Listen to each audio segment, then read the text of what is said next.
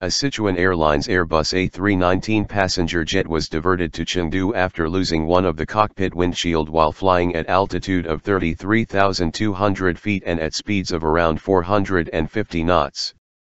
The incident happened close to the Chengdu Airport, where the flight carried out an emergency landing after around 45 minutes from the incident. The windshield separation caused rapid cabin decompression, damaging cockpit avionics and injuring one of the pilot. The right side portion of the glare shield instrument panel was sucked out of the aircraft through the windscreen hole, crippling the flight control unit, forcing the crew to fly the aircraft manually. During landing, the aircraft suffered tire bursts, but came to stop without any further events. The Flight 3U-8633 was flying from Chongqing to Lhasa.